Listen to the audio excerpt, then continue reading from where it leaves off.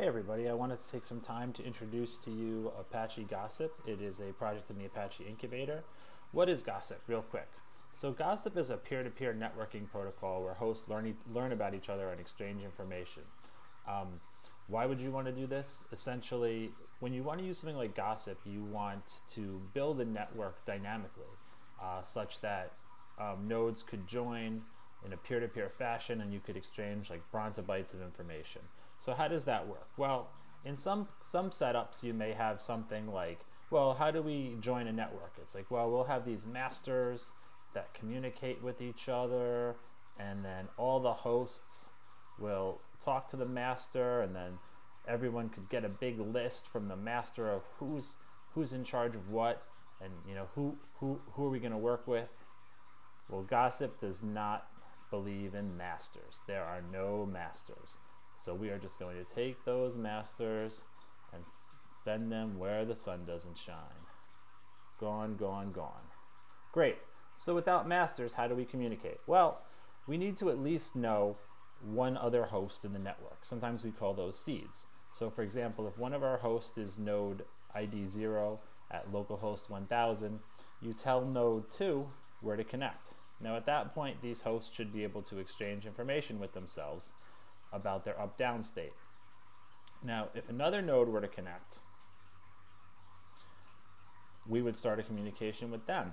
Now, the communication of Gossip also gives the entire network topology. So through the first host, these hosts would learn of each other, and then they could begin communication.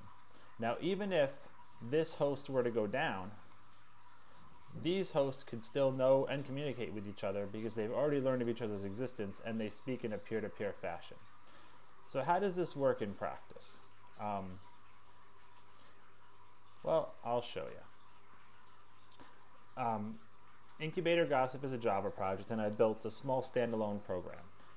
These are tuning settings that I'll explain later, but the point of Gossip is you can get settings, and each host is again a server, so they all need a cluster name. But then from there on, all they need to know, very simple, is a URI, where to bind to, and an ID. And then optionally, they need one or more seeds, as we just described, places to connect. So this program, what it does is it just starts up Incubator Gossip, and then every 2 seconds, it just prints the topology of the network. So we're going to launch this program. And for the first seed, we are going to say we are binding to port 10,000, and we're listing ourselves as a seed, which essentially does nothing, but this is the first node in our network. Great. So this is going to start up, and as you can see, the live dead list is empty. We don't list ourselves because that's pretty redundant. So what would happen when we start a second copy? Well, this one is going to be on port 2000. Normally these would be on different hosts, but for this example, we're just on one machine. This is ID 2, but we're going to use that first one as a seed. So let's go. Now, once these two machines connect, they're going to start exchanging information about each other, right? Such that the first machine sees the second machine is live now. Here's ID 2. Now, it's important to note that there's this thing here called current detect.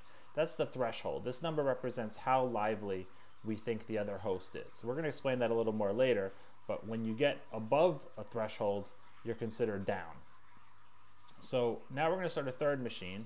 This will be ID 1, and we'll also use the first node as a seed. You could also use the second node as a seed. It doesn't matter. There's nothing special about seeds. Great. So now we're starting up, and as you can see, each host sees 2 live hosts.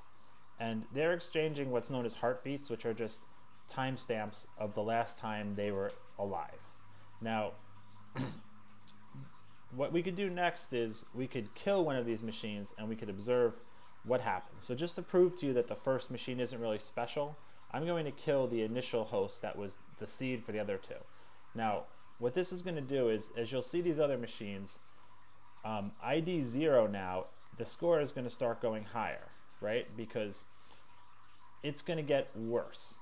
And once it crosses a threshold, it's going to be marked as down, right? So now this machine now sees that host is down.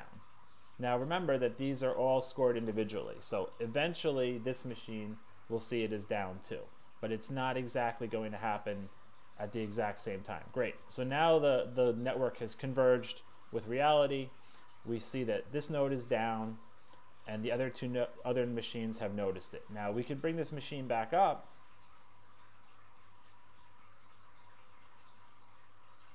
right? And now it's going to receive messages from other people. It's going to learn who's alive, and now it has joined the live list here. So that's actually gossip. We see we have a peer-to-peer network. Hosts could go up and down. We learn about the topology dynamically, basically just by exchanging our host list with our neighbors. So the things that I kind of glossed over quickly are the settings. Now, one setting is the gossip interval. This is how many milliseconds between each message exchange. So obviously you could set this value lower using more CPU and network, or you could set it higher. The point is, those messages get stored in a window, and you can make this window as large or as small as you want.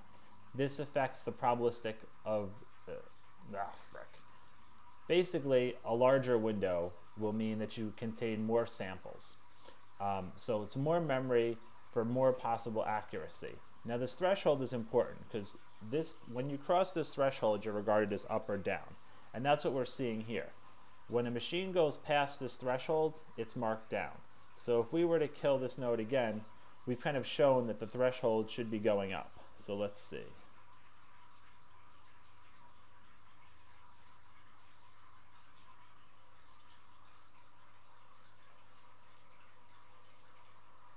Where is it? This was node 2.